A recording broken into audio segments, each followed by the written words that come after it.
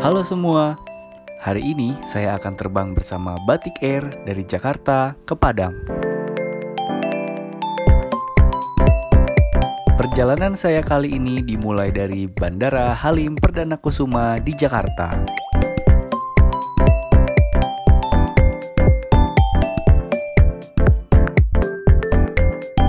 Citylink dan Batik Air mendominasi penerbangan domestik di bandara ini.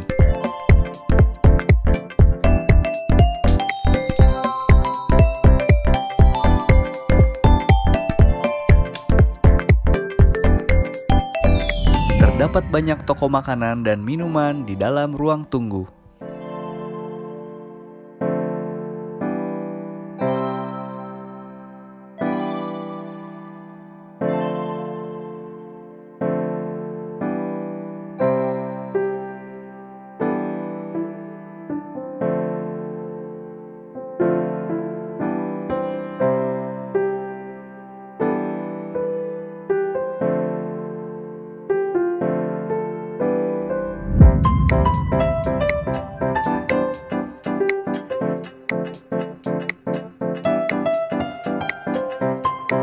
Kali ini saya harus menaiki bis dari gate menuju ke pesawat.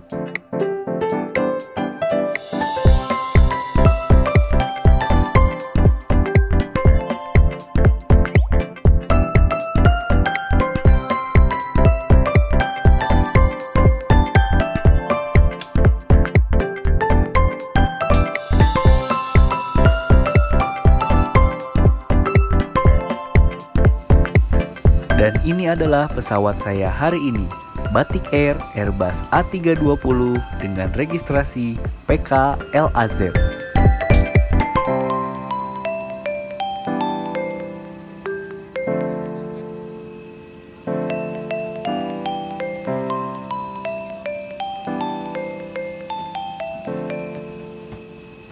Sekarang waktunya saya menaiki pesawat. Selamat menikmati pengalaman saya terbang bersama Batik Air ke Padang.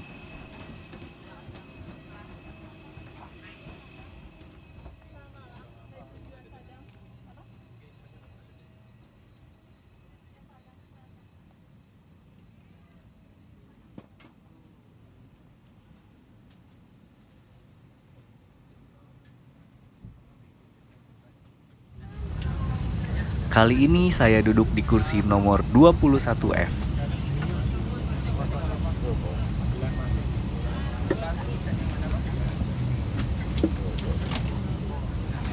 Pesawat ini merupakan salah satu dari beberapa pesawat Batik Air yang Inflight Entertainment-nya tidak menyala.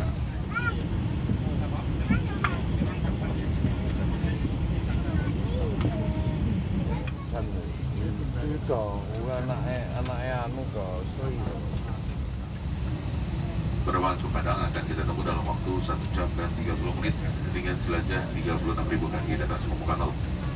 Cuaca di perjalanan diperkirakan hasil perawan dan situasi dan cuaca dari Padang dilaporkan cukup baik. Demi keselamatan dan kenyamanan Anda, kami anjurkan Anda untuk tetap mengenakan Sor Muhammad apabila sedang duduk di kursi Anda walaupun tanda kenakan Sor Muhammad tidak dinyalakan. Landing only. Cara menggunakannya, rangkukan baju pelampung melalui kepala, hancikan dan eratkan melingkari pinggang Anda.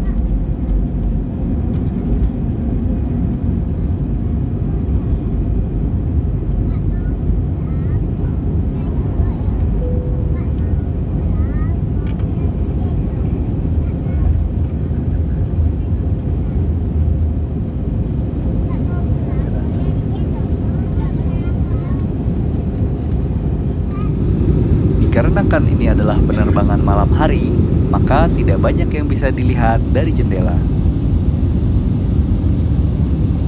Your system is out of order. Therefore, we are unable to show the movie. We apologize for this inconvenience. Thank you.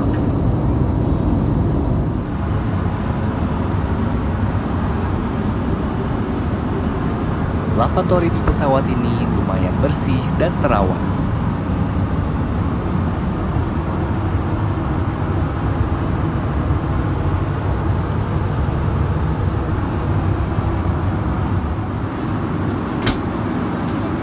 Tidak lama setelah take off, awak kabin mulai membagikan snack.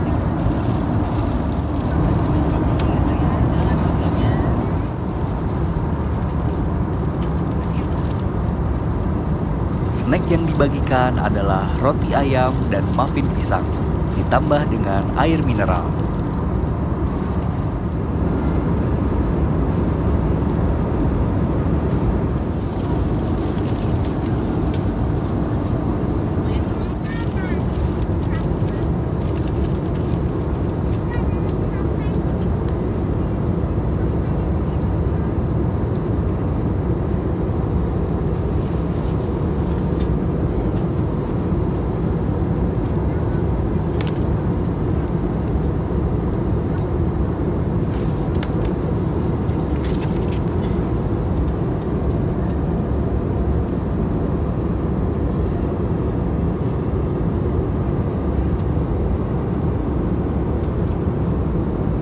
Sekarang menunjukkan pukul 8:01 di malam hari waktu setempat dan kita dapatkan waktu antara Padang dan Jakarta. Dan cuaca dilaporkan jarak pandang 10 km, suhu di darat 27 derajat Celcius. Turun gas pada saat ini kami mengucapkan terima kasih karena pilihan dan terbang bersama Batik Air, dan kami berharap berjumpa kembali pada penerbangan Batik Air lainnya. Setelah penerbangan selama 1 jam dan 20 menit, pesawat mulai menuruni ketinggian menuju Padang. Mengenakan sabuk pengaman, menegakkan sandaran berhenti dengan sandaran tangan diturunkan, melepas tujuh di hadapan Anda, membuka penutup jendela, serta menyimpan bagasi Anda di bawah kursi atau tempat bagasi di atas.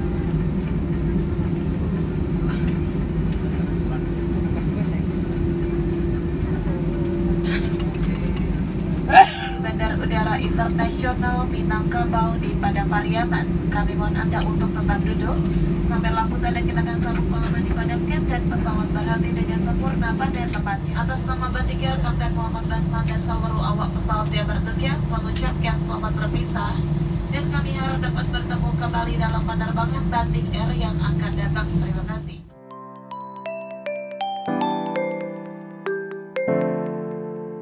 Penerbangan kali ini cukup menyenangkan. Awak kabinnya ramah, snacknya enak. Hanya sayang sekali personal Inflight Entertainment di pesawat ini tidak menyala.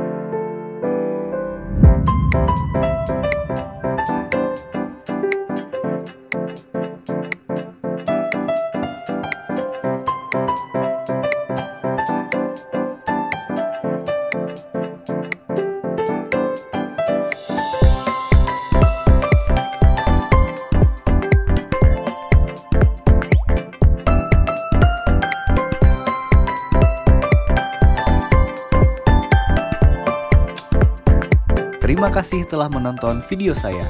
Jangan lupa untuk like video ini dan subscribe channel saya.